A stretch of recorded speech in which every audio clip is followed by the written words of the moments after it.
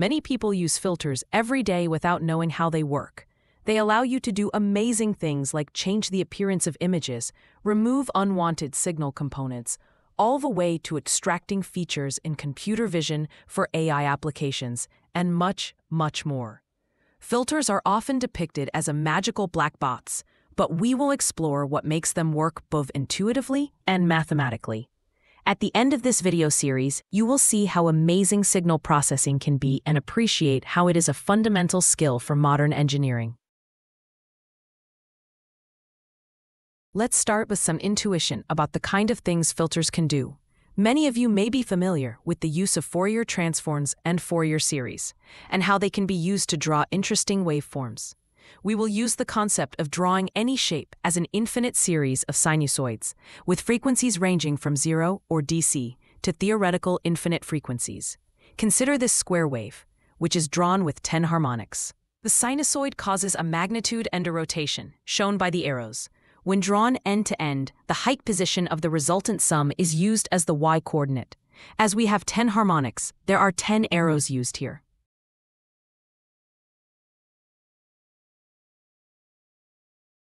We can use this to visually explain the effect of a commonly used filter, the low-pass filter. The aim of this is to only allow low frequencies to pass and block higher frequencies.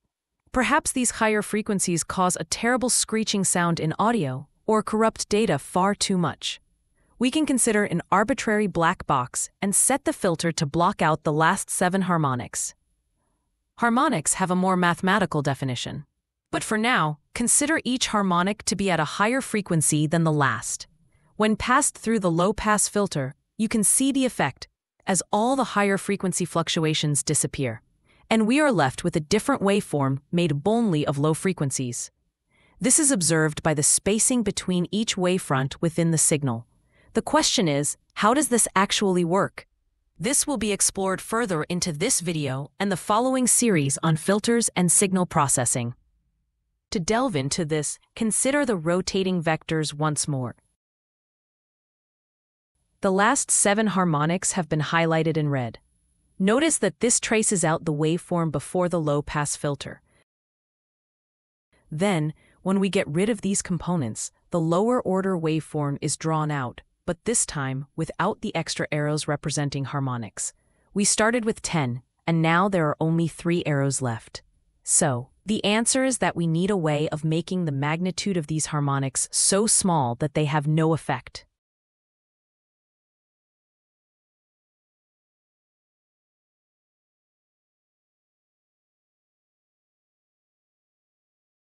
A useful tool for this is the magnitude response, which is a frequently used tool when we delve into the mathematical background in a later video. You can see that this wave is made of signals at a fixed magnitude, the Fourier coefficients, and at fixed frequencies. Then, you can see that if we want to filter out the red signals, the corner frequency of the filter must be appropriately set, according to the green line. Reality may not allow such a perfect cutoff, but there are many design choices that affect how filters work. This has many useful applications in engineering, which we will explore throughout this series. This will include how to implement this in both code and a physical circuit. Subscribe to get notified when the next video is released and to support this channel.